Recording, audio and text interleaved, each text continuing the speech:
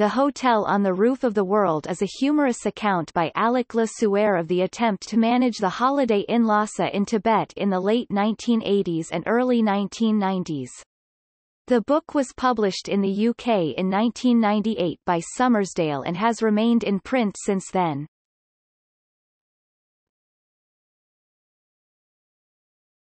Topic. Background. The economic reform brought to China by Deng Xiaoping in 1978, known as Deng's open door policy, allowed tourism to develop in the China.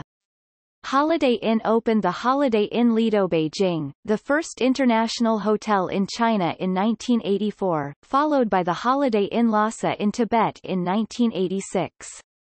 The latter opened in 1985 under local management as the newly built Lhasa Hotel. When the management contract with Holiday Inn expired in 1997, the hotel returned to local management.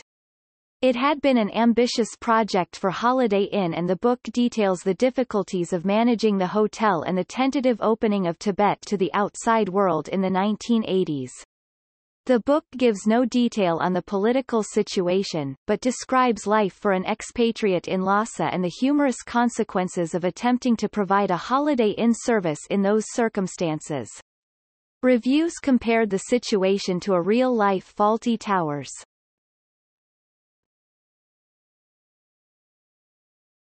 Topic. Editions. The first edition was published in 1998 by Summersdale as Running a Hotel on the Roof of the World, with the subtitle of 5 Years in Tibet.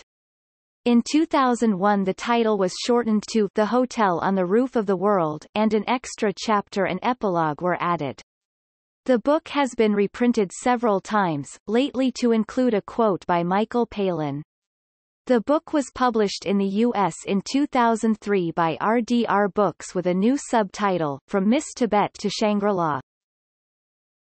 Other language editions include Czech, Dutch, German, Latvian, Polish, Romanian and Spanish.